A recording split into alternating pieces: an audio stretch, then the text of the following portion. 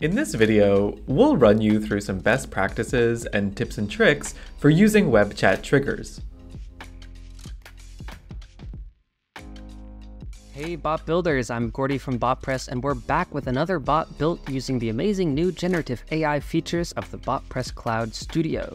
Now this is a very simple bot that I have for you guys here because we're not actually all about the bot in this video, we're about the triggers and how your bot can interact with your web page to do really cool things like start the conversation on its own and get information from the web page and use it in the chat. Let's get started. This bot I have is a very simple bot right now. It's just a parrot. If I say something, it will say something right back to me as I said it. Again, it's a very simple bot because this is all about the triggers. What triggers our bot but a web page?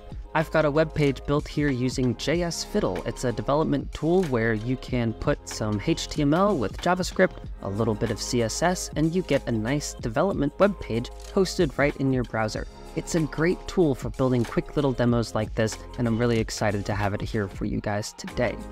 This bot example here, I've got a bunch of buttons and they do kind of exactly what they say. Starting off with this button to show the bot, when I click it, the bot should pop up. It'll take a little while because the bot was just published, but hey, here we go. The bot has been shown.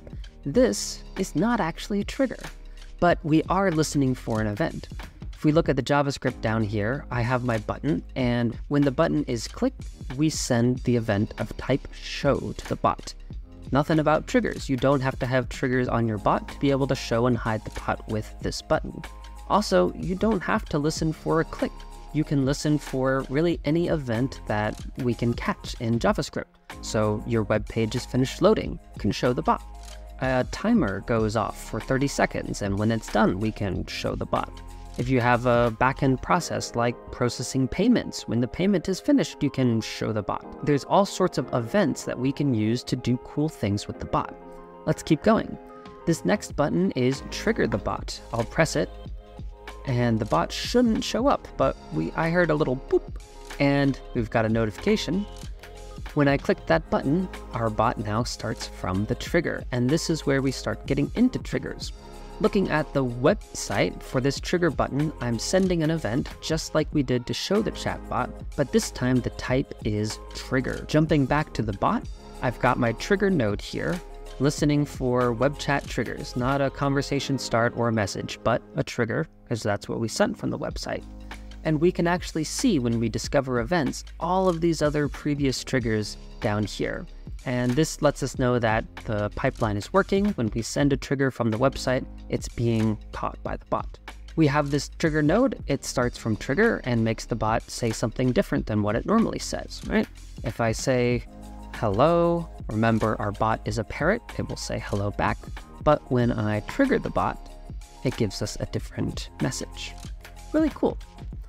Another way we can send information to and from the bot is by sending a payload. This next button, say hello, will send hello to the bot. There we go, greetings. We've got a send payload method where we send type text, and our text is greetings.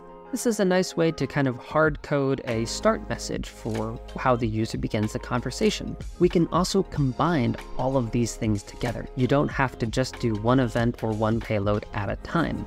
Let's take a look at this button to show bot and say something. We click, we show the bot, and we say hello chatbot. We take a look at the code for show and say down here. We send the event of type show, then we send a payload of type text with the text being hello chatbot. To show again, we have another button to show and trigger. This will do the same thing. We will start off to show the bot with the send event, and then we trigger the bot. And again, we don't have to just be listening for button clicks. This could be something that gets done when your web page is finished loading. Or if you have a CRM and you make a new contact for the user, you can take that event and say, hey, welcome to our database user, let's go.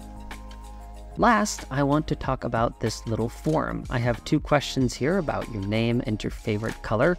I'll go ahead and start off with Mary, just to make things different, with color red, and submit. These are just normal buttons and text fields, and like the other buttons, here we go. And like the other buttons, we have an event listener listening for that submit click. We take the data from the name, we take the URL, and we get the selected color and send it all to a bot. And here's where we do a really cool trick. We don't want to send a trigger because we've got all of this custom data, but we don't want to put that in the payload so the user sees all of the custom data that we want to send. So instead, what we do is we send a text event just like when we say hello, except we add an additional payload, and in this payload is where we put our web form information. Then back in the bot, we have a new transition that looks for this additional payload, and when that payload is present, we go to a third node where we save the information from that payload to workflow variables. And then we tell the information to the user, just like this. And finally, we insert it into a cool new table. And if we look at our table now, we should see Mary with their favorite color red and the URL right there. Again, that's all done on the website side. We just have our send payload where we take the information from the website and share it in a second payload. If you want this bot for yourself, I will put a link in the description below to our Discord server. That's where this tutorial and many others are going to be held, as well as experts like me and other people who are there to encourage you, give you help on your chatbots, and share cool things that we build. It's a great community, and I really recommend you guys to join. Other than that, that's all we have for today, and I will see you guys next time. Happy bot building!